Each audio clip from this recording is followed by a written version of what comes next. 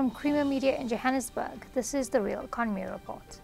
Additive manufacturing, also known as 3D printing, is one of the technologies that is integral to the concept of the Fourth Industrial Revolution. Rebecca Campbell reports. Additive manufacturing in South Africa came under its annual review at the recent conference of the Rapid Product Development Association of South Africa, or RAPDASA. RAPDASA Management Committee member Marius Vermeulen gives us an overview of the country's additive manufacturing sector today. Additive manufacturing has been in the country for quite a long time. RAPDASA has been in existence for 19 years. And it's covering actually a very wide sector these days. South Africa is doing fairly well in terms of development in this field, from polymers, metals, quite a wide range of technologies that we're involved in.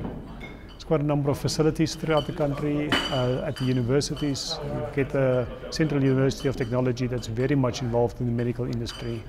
At the Vaal University of Technology there's a big center looking at tooling applications, the shoe industry, and a wide range of other things.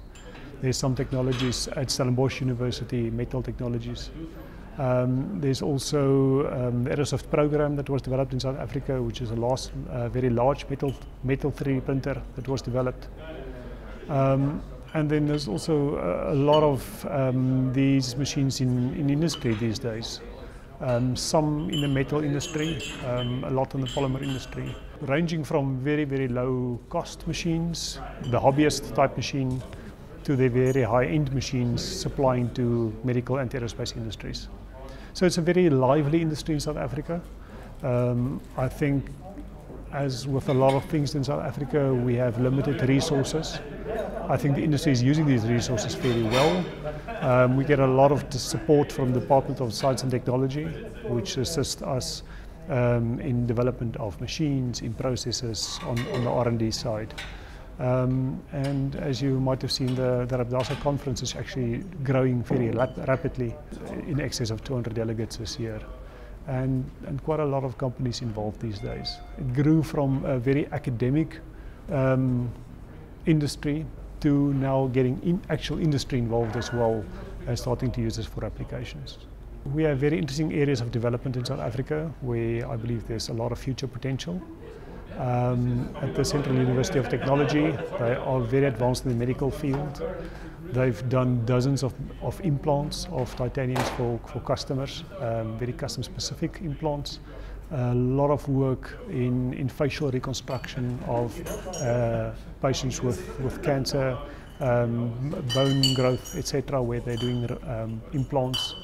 Other areas where we're doing very well is Lonmin is actually investing quite a lot in additive manufacturing in South Africa.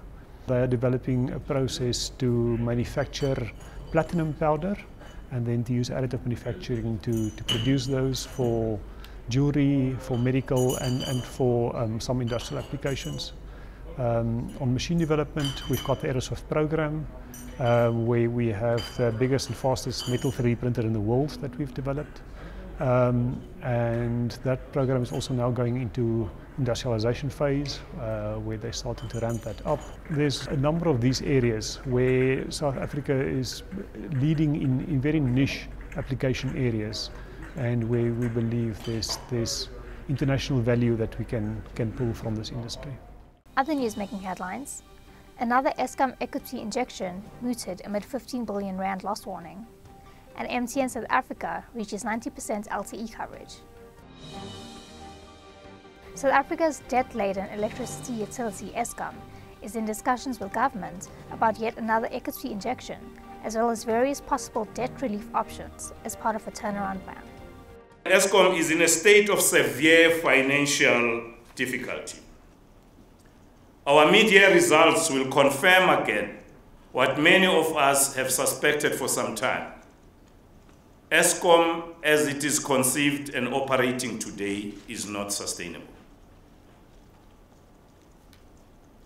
If we do nothing and just sit tight, it's not going to be long before we talk of Eskom in historic terms. We are locked into a permanent loss-making position in that our revenue growth is structurally constrained. Our operating expenditure has ballooned due to internal inefficiencies and the debt load that is impossibly high. Coupled with that, we've not been able, even though in theory NERSA should be giving us tariffs that are reflective of our cost and a little bit of margin, we've not been able to do that. MTN South Africa's LTE 4G technology now covers 90% of South Africa after the company deployed its 11,000th LTE site in rural Eastern Cape. Moving further, the most important thing we're basically saying boldly today is that we will get to 90% population coverage on 4G this year, actually next month. We have actually crossed 11,000 sites. The interesting part for me is that 2015, we had roughly 5 million people having access to 4G. And today, we've got more than 50 million people basically on 4G. That's Creamer Media's Real Economy Report. Join us again next week for more news and insights into South Africa's real economy.